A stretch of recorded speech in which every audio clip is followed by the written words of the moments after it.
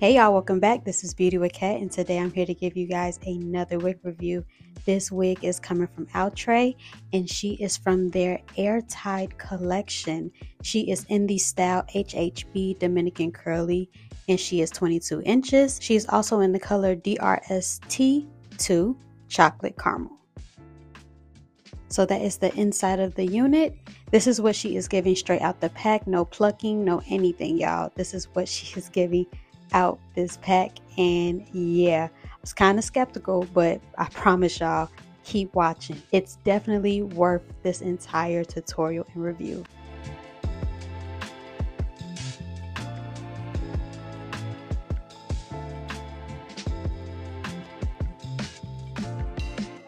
So right now I'm already seeing that she is very full. So I decided to kind of give her like shorter lengths in the front to kind of frame my face just a little bit. But also I did want to chop her off as well. So I decided to go ahead and cut her down. I probably cut at least about 4 inches off.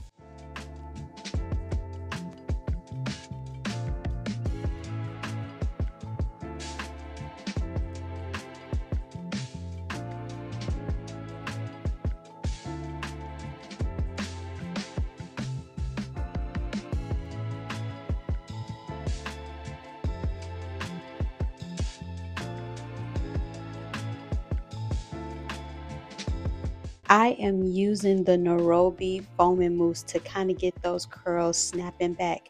This wig is human hair blend, so that was actually pretty cool. I really loved how once I put that mousse on, because y'all know how synthetic curly wigs, like once they tangle up, baby, they're gone. They're gone. This wig, however, once I put that Nairobi foaming mousse on, she definitely snapped back.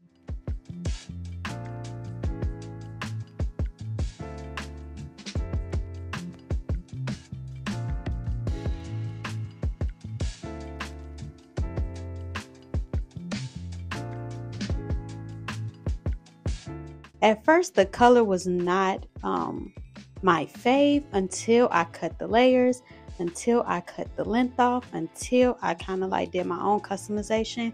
And baby, this hair was beginning to eat. So what separates this wig from any other wig or curly synthetic wig that is out on the market right now is basically this wig comes track free. She has this breathable mesh cap and she is extremely lightweight. So I also decided, even though she comes pre-plucked, I decided to go in and pluck her more my liking. In my opinion, if you want to keep her in its natural state and how it came out the box, you can.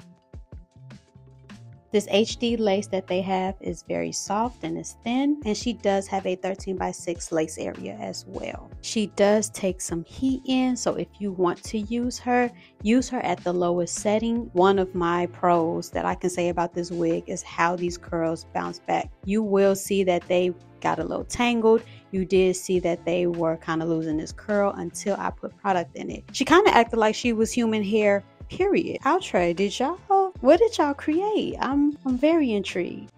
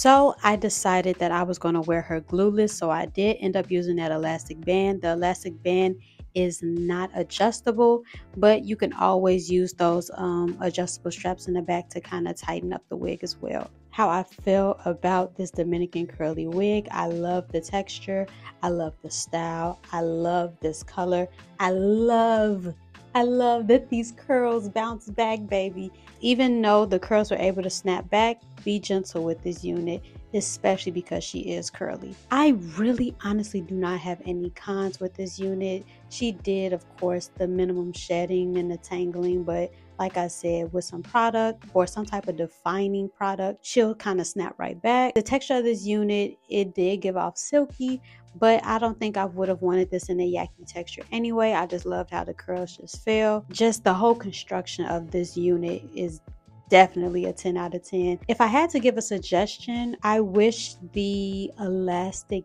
band was adjustable. But yes, usually I try to avoid curly synthetic wigs for the life of me, y'all.